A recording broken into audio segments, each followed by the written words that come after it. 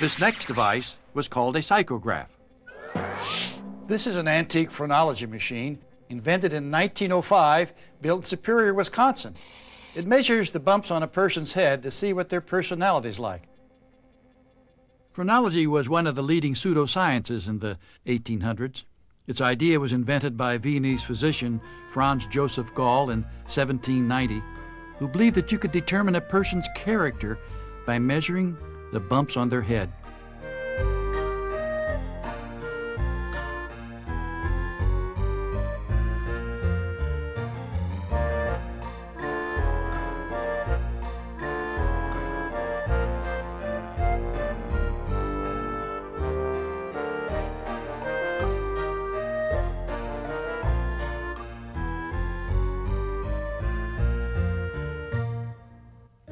Dr. Gall used to see pictures of Mozart composing music leaning on his piano with his knuckle against his temple, so he figured, that must be the location of musical skills.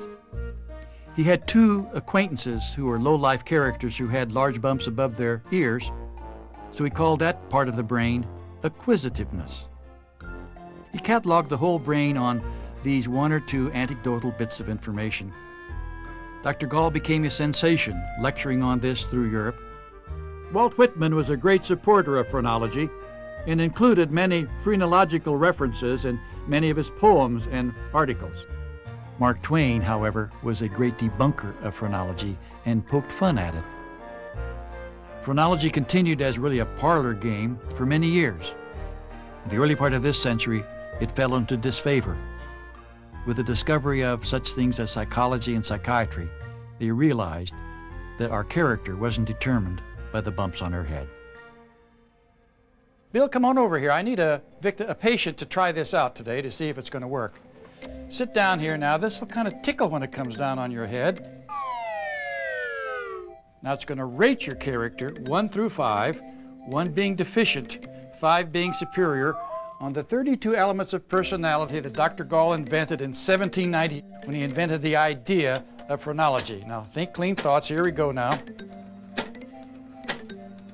Keep breathing now, you're doing fine. Well, it says you have a few things to work on. They're not too serious, though. Okay, I'll go over some highlights of what we found out here for you. There we go. This is all about you and a 75-year-old machine right here. This is a printout from your reading, Bill. You have a lot of sexual enthusiasm. Maybe you should tone that down a little bit. Your math skills are kind of poor, though. Do you have trouble balancing your checkbook? Yeah. You're quite deficient in your ability to use heavy machinery. Do you run a backhoe, a forklift truck very often? No.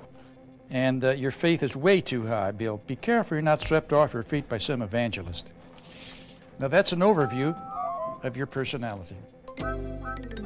Thanks, Bob. You're welcome.